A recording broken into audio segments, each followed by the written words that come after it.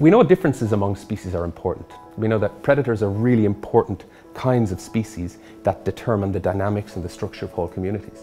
And that's because they have effects that not only affect the densities of their prey species, but those densities then can have indirect effects throughout entire ecosystems. For example, in 1994, when wolves were reintroduced to Yellowstone National Park, we know that that had consequences not only for the prey of the wolves, deer, but that had indirect consequences that propagated throughout the entire Yellowstone food web.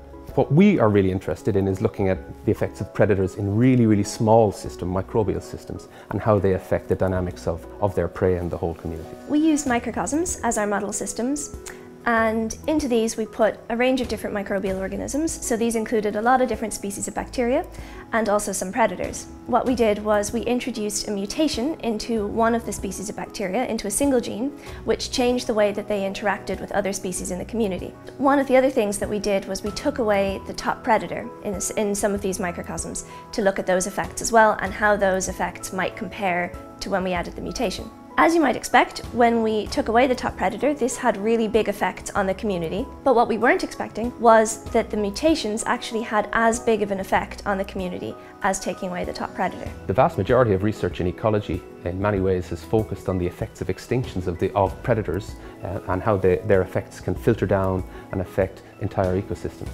What our research shows is that these very small, relatively minor mutations in single genes can actually affect communities from the bottom up and change the dynamics and structure of ecosystems in that way.